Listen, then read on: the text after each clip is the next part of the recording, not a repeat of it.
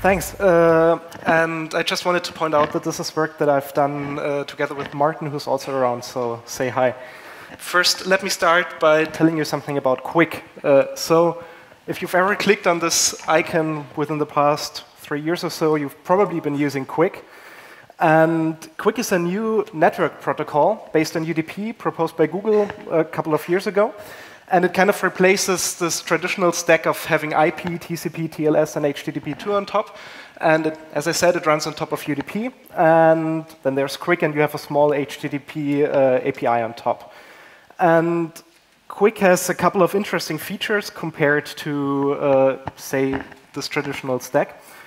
And these are just 3 that I picked, but there's quite a few more, and you can just head to Wikipedia to find out if you're interested. QUIC offers 0 round-trip connection handshakes, which is pretty cool. So the first packet you send to the remote server is already encrypted and can already contain your HTTP request. And I mean, this compares quite well to TCP+TLS's usual 4 or 5 round trips, especially on bad like cellular connections.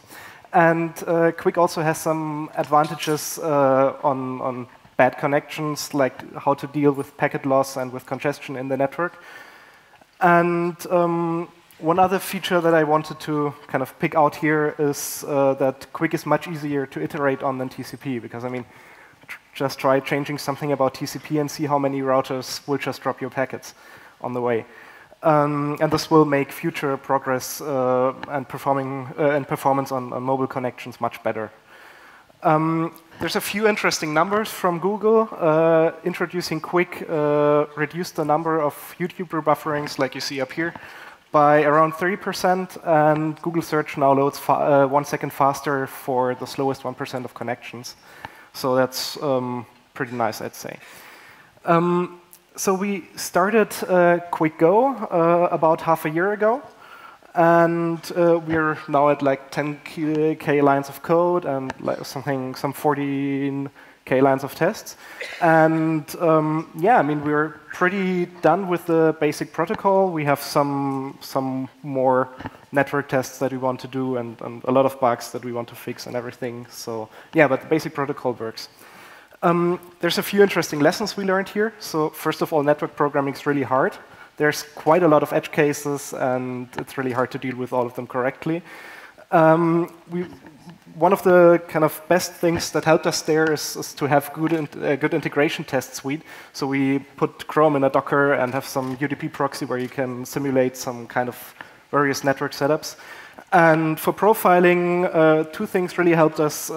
So from Go 1.7 on, you can basically just use prof and dtrace and everything, and this kind of simplifies a few things in our opinion. And there's this amazing flame graph tool, which you can see here, which really helps profiling. So check it out if you don't know it yet. And that's basically it. If you want to try our implementation of QUIC, you can just run caddy with the -QUIC option. So thanks to Matt for being very eager to adopt QUIC here.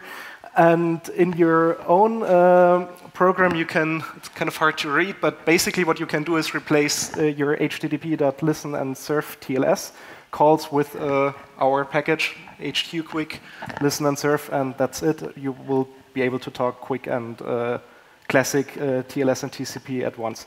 So this is our GitHub. Thanks for your time.